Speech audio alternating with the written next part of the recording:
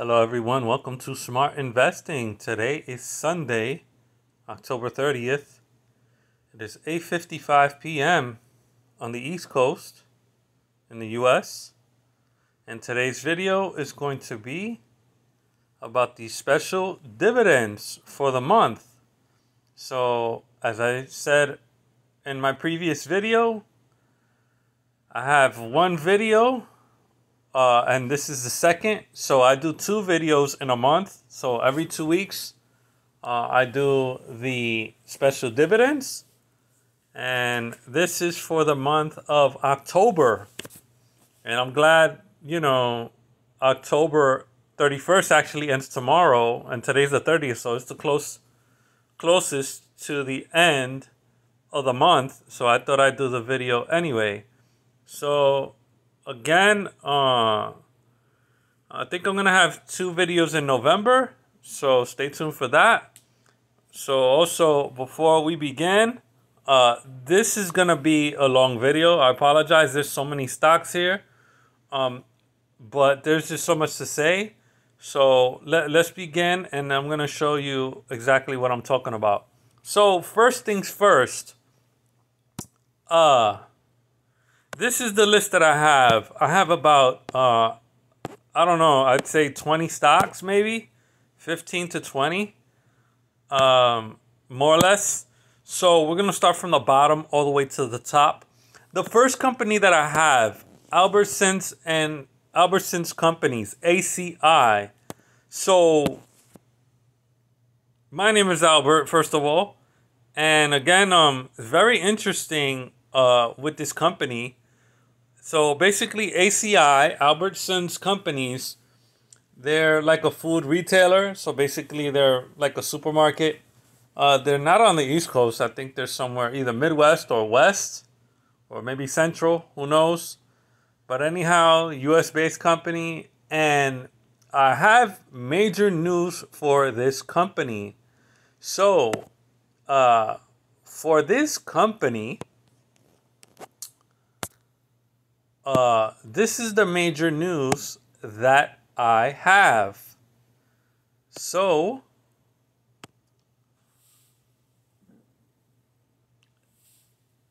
I don't know if people are involved with this company. Like, I mean, as far as investors. So, what I want to say is,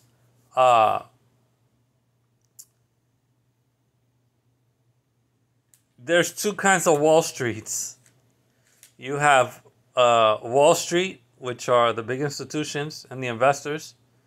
But then you have the other side of Wall Street, which is intersected by Law Street. So funny thing is, law is spelled wall backwards. So the thing I like about Law Street is that you got to play by the rules. So apparently, Albertsons, they have been acquired by Kroger. So this is still in the works. I mean, apparently the merge happened. But what Albertsons wanted to do, obviously they're passing on the debt. But as soon as it was announced that Albertsons was going to be acquired, right away they wanted to announce special dividends. So this is proof for you guys to see that things can get out of hand and things can be delayed. So for this special dividend, as soon as they got acquired, a lot of lawyers are in the mix of this. And they're saying, I don't know which end. I don't know if it's from the Albertsons side or the Kroger side. But they're saying that they want to delay the special dividend payment. Reason being is because I think the dividend payment is about, we can go over it. But they're paying up to $4 billion in shares for the special dividend payment. And as you can see here, I just want to cut this short. So nearly $4 billion to its shareholders for Albertsons, and then the total value, the deal was 20, close to 24.5 billion through that joint process. So basically, out of the 25, 4 billion is being paid out to investors for the special dividend. And then the funny thing is, the amount for the special dividend for the Albertsons shareholders, they want to pay out $6.85 per share. I don't know the price of Albertsons right now. We'll see that in a few minutes. So we're talking about, out of $25 billion for this total acquisition, $4 billion of it, which includes $6.85 per share, will be distributed on November 7th as a special dividend. So now, lawyers are saying that's more than 2 years of profits. So basically, you're giving away, let's round it off to 3 years, because if it's more than 2, we could say that's 3 years worth of profits, $4 billion. So with that said, they just want a big payout, and I don't blame them. So the funny thing is, by the time they get acquired, yes, it's confirmed that they're getting acquired, but there's a whole process to that. They have to sign paperwork and do whatever, get all these lawyers involved. So we're going to see how this plays out. So anyhow,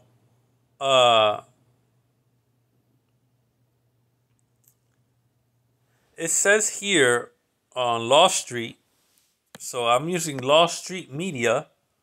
So for this deal, it says the effort has seemed to miss the mark given the announcement and associated letter to Kroger and Albertsons. So basically, they want to, I guess this was like a third party, which involved the attorney generals, and this involved Washington, D.C. So aside from the lawyers from both sides, Washington is stepping up into the mix and is trying to screw things up with this deal. And they're pretty much saying that you should hold off on the amount, because aside from food prices going up, they might fluctuate. And then aside from that, the deal is not fully processed, so they don't know when the deal is going to end. And then when that deal ends, that's when they can safely say that, okay, these are the prices for what food is, and then they can distribute the monies accordingly. So it's just a delay. So I mean, I think the attorney generals, they don't, like, they're trying to delay it, and it just makes things even worse. Albertsons just wants to do the payout. Kroger, I'm not sure if they want to do the payout. We could read about it real quick. But you see here, the OAG argues that the special dividend risks significantly limiting the company's ability to operate properly and compete with Kroger, in which it would impact consumers, workers, and grocery markets oversight. So what they're trying to say is that the attorney generals, they're more concerned for the company itself and supposedly workers, and getting profits and everything within that. And trying to stay afloat with locations and all that. So basically, the business itself, as a standalone for Kroger, uh, they're not sure if they're getting a good deal from Albertsons when they're finalizing the deal to acquire them. So Albertsons just wants to cash out and then sell it. So uh, personally, me, I gotta side with Albertsons. If they approved and wanted to merge and they basically are not getting any rights before they even sell the company, it might as well pay out shareholders and, you know, give it a good name or give it some reputable uh, accountability. Because to be honest, Albertsons has only been public on the market for 2 years, and yes, they've been paying dividends, but they were a pretty good company that, you know, with their size, they're giving a huge percentage in the overall market for foods distribution, that now they can pretty much compete with bigger competition. And that would include like Dollar General. I wouldn't say Walmart right now, but maybe the smaller chains like what is it? Whole Foods and stuff. When it comes to Kroger competing on that level.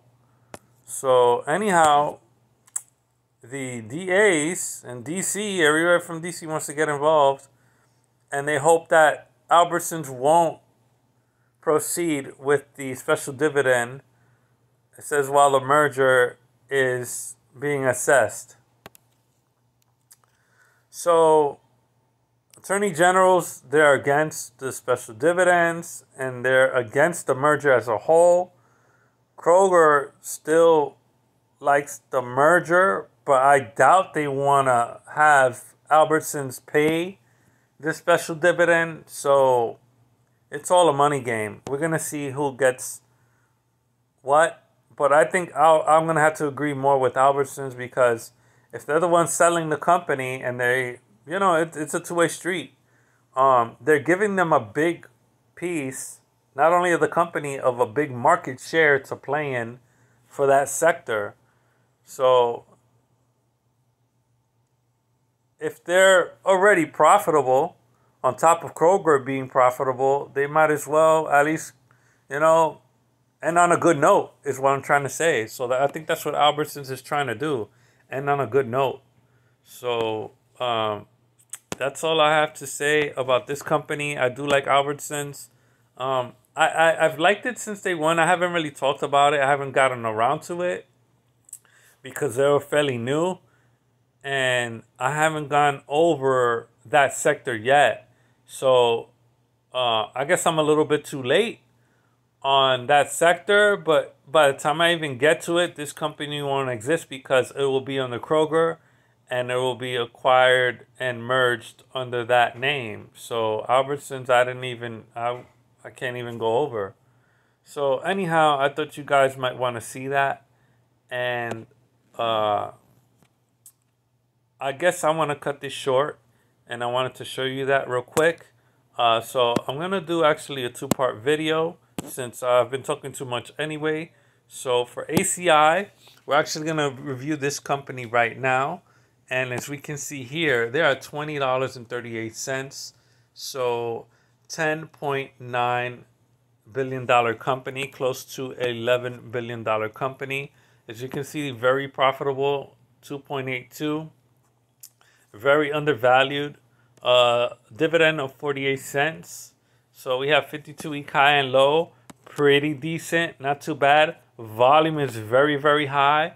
So this is a good play. It's a good stock. It's not, you know, it's not Walmart and it's not a big chain, but they're trying to grow and do good things. So it sucks to see there's less competition and just everybody wants to do the whole merge and you know, with the way things are. Instead of having people laid off, they just want to increase revenue and everything, increase the money supply. And again, Albertsons is not getting any rights. They're not doing like a name change or anything. They get their Kroger's getting full recognition and rights. So anyhow, 5-year chart. I just want to show this off. You see that they've only been around since 2020, and they've been going up. And they shot up around 2021, and they've held their composure. So they've gone up and down with these whipsaws, but they stayed pretty much flat, which ain't bad. So they're not back to new lows, so that's a good thing. So they've been holding up on their own pretty good, even for the last 2 years. So as we can see here, you see shares outstanding. So those were the total shares. And then these are the shares available as of right now, 313. So as you can see, that's about 200 million shares that were acquired from investors overall, institutions, firms, capital firms, all these kinds of investors involved. So moving on to the company, we'll go over some financials. As you can see, the earnings per share, the actual results and the estimates. You can see they have beaten their estimates, which is pretty good. And then their debt was getting pretty high, but they were starting to lower it. So we're going to look at the yearly. And let's see that real quick. So they were high at 93, and now they were going into the public market. And as you can see, they're starting to lower their debt. So their margins were not too bad. They were growing their margins. So like I said, they were leaving on a good note, starting to do better overall, even during this tough time. Because even during this tough time, this is when margins were actually increasing. So funny thing is, I think even if they acquire this deal or complete this deal at the end of next year, or anytime next year, they'll still be in a good position, because obviously increases in food overall are giving them their money's worth. So revenue is going to increase, net income, everything, margins. It's just a really good company to look at, aside from them being in debt. But they can make up for it now and do better with the debt payments, because it's a popular sector. So cash flow, we're going to look at that, and they manage their cash flow accordingly. So they were cash flow positive, at least 1 billion. So I think with that, I think that's why they said the special dividends would have actually made them negative. So if they had 1 billion left over, we're gonna see their net income. So what, 2.5 billion? So 2.6 billion to be exact. So they're actually down 1.4 billion if they wanted to pay out that $6.85 a share special dividend. So I mean, there's just a lot of shares that are acquired. That's what it is. So there would be negative at least 1 point, like I said, over 1 billion negative.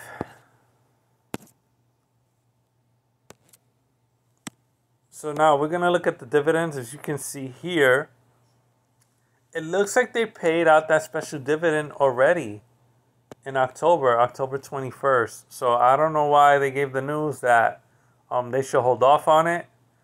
But again, these supposedly are the last payments. And in 2022, they made 5 payments. And if we can see here, this was only about 40 cents. But including the special dividend, that was at least, you're looking at least $7.25. So that is not a bad payout. So $7.25. Let's do the math. So $7.25 into $20.38. So you're looking at a dividend yield or a dividend return of 35.6%. So at least a 35% dividend yield if you would have had this stock. So 35% dividend. Sorry, dividend yield. Sorry, not the amount. So the amount would have been at least a minimum